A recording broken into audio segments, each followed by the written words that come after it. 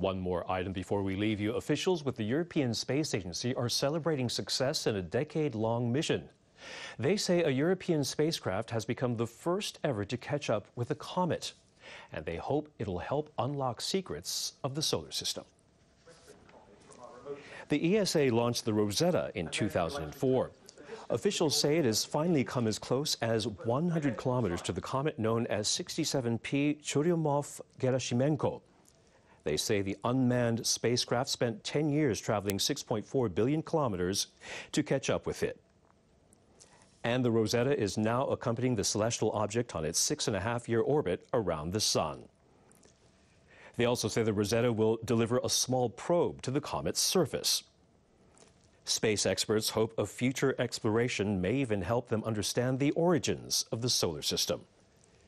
The comet is believed to retain substances from that time.